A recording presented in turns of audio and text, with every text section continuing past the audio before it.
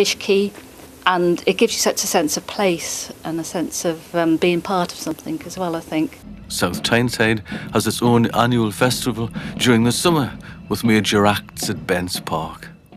Add the work of the Customs House at Milldam, South Shiels Museum and the Arbea Roman Fort, and you have a vibrant mix of entertainment and culture in both North and South Shiels.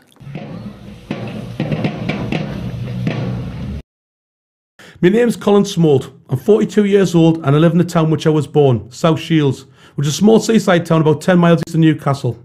My occupation is a shopkeeper. It's essentially what people used to refer to as a head shop. I sell things like pipes and bongs, which 20 years back might have been seen as being very risky, but in this day and age it's all fairly acceptable. It's only a tiny shop with a minimal amount of trade, but I'm my own boss, and if it pays the bills, then I'm quite happy. So that allows me plenty of time to pursue my other hobbies and interests, and my main one is local live music. I've been the singer and the guitarist in a band called Shulmouth for the last 11 years now, and we play various gigs and pubs scattered right across the region. The songs are all rock cover versions, but the pub rock scene is huge in the northeast of England, and on a Friday or Saturday night there are probably 100 pubs or more putting on live entertainment featuring full-on rock bands. South Shiels alone has half a dozen pubs that put on live music, and the largest of these is called The Office. Not only does my band play at the venue, but I'm also responsible for the booking of the acts that get to play there every weekend. The acts are mainly small local bands playing a variety of covers, but now and then we'll put on special events that feature tribute bands, and some of these might even be from out the area. I'm a rocker at heart, but I find in this region there are a lot of people that love the same kind of music, so I'll book the bands that people want to see the most. I'm pretty passionate about live music, and I'll only book the very best out of the talent that we have. Some people may say it's a bit sad, and may view it as just a bunch of middle-aged fogies trying to recapture their youth. But nostalgia is a big booming industry, and if people want to hear songs from their youth being played live in the local pubs, then who am I to deny them? Whether the bloke singing the songs or the guy that books the band to do the job, I'm content to know that I'm doing my bit to allow people to have a good time after a long week at work.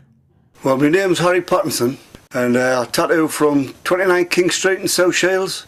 We've been here since 1986. Well, when I first started tattooing, basically it was a tattoo was something that, well, it was sought after. It wasn't like as it is now, like a fashion accessory. What it was then, there were very few tattooists around. I mean, this shop was the first registered tattoo studio in the whole of South Tyneside. Supplies were very hard to get. There wasn't many people supply tattoo equipment or inks, and buy stuff from a registered supplier, you had to be a registered tattooist. I work at Tattoo U in South Shiels with Harry Pattinson. I served a 3.5-year apprenticeship, and since February 28th of this year I've been registered tattooer. South Shiels has always been a rock town, and even when fans and faces of music have passed, like the indie culture of the late 80s and the big dance boom of the 90s, then you've still got the rock scene. We might be getting older, greyer and fatter, but I think a lot of people in this town will always have a massive place in their hearts for that kind of music. 1977. The nucleus of the band really was me, Decker and Mond. Well, me, Mency and Decker had known each other since we were kids. We used to hang out at the shops at Broccoli Winds. It was, yeah, Decker, I'm forming a band, and you were going to be the drummer, and I wasn't doing too much at the time. I thought, well, it'll be a bit practice. Well, I had a couple of bass players come and go. We used to rehearse initially in a youth club called Percy Hudson in Bidacor, and I seem to remember the first gig was there. I think we did a show for the kids. And we only knew 6 songs. Youth, so we played the same 6 songs with 3 times. We found out you could hire the Bolingbroke Hall in South Shiels for about £10 or something like that. And we had a big enough following by then to be able to do that. You used to get 200 or 300 people in. We used to play there regular, and I mean, what we'd done for like, you know, the pensioners, it was like, yeah, that admission was like a bag of coal. We've always had people from this town that have been so fanatical about the bands that they have followed. I've grown up with many of them from my late teens onwards, and some of them remain just as passionate about their music now as they were over 25 years ago. A plane near the end of the Old Clear, a plane flew very close overhead on fire. It crashed at the right hand side at the bottom of Beach Road, and it blew up, killed the fireman, killed the airman, blew down the building that houses the little boats, the little yachts, and just created mayhem. If you could grapple in the lake with bent coat hangers and pull something out with a German writing on. This was a swappable article, and I pulled out a flying boot. "I've got a flying boot," I shouted. So they all came running along. "Hey, that's great, let's have, where are you?"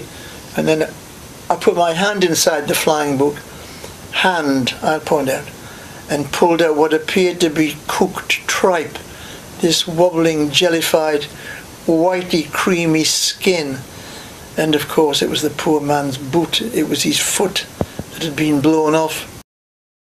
1977 was an extraordinary year. It was a year of royalty and revolution.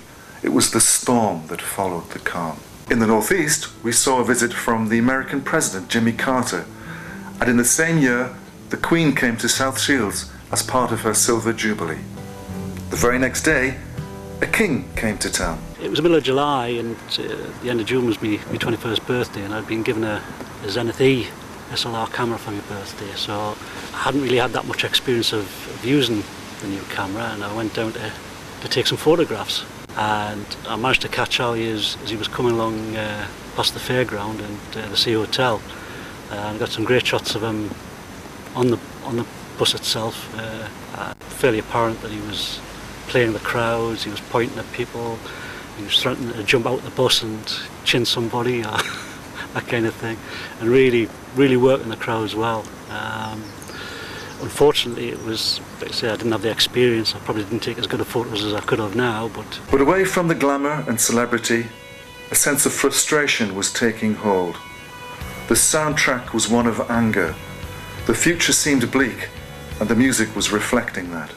I think the music change in 1977 was really down to the blandness that was being presented in the charts. Novelty singles, very middle of the road stuff, bands appearing on top of the pops that were no better than a cabaret act, and it was no wonder that punk revolution came along. When punk came along, I was much more aware of it because it's so direct. It was one of these where it was, hang on a minute, no, I'm not going to swallow that anymore. No, that's not right. You know, I want some questions answered here, you know. He says, well, if our encore, we'll do Great Balls of Fire. So it's sort of, goodness gracious, great, like that with the lighter. And the keyboard would go up, but I says he'd be right next to him with the bloody fire extinguisher, you see. Well, he put the whole bloody tin on it. You see, on this piano. So anyway, it's a blaze. They're all killing themselves on the bloody audience, the thick part of the show. So they're standing like titties, his fingers are all on fire. So I shoved the piano like that to try and put it out. It went straight through his new glass stage. Polystyrene tiles up behind there, all bloody, the curtains are up bloody light and everything. Bearing in mind we'd been there 5 nights. When all the flames were put out and gone, you should have seen the state of that stage. He says, well, you're the man for the money, kid. Go and get paid. I remember. That's all I went. What's the face? I said, who do I say to get paid? Paid? Are you stupid? It cost £10,000 worth of damage here.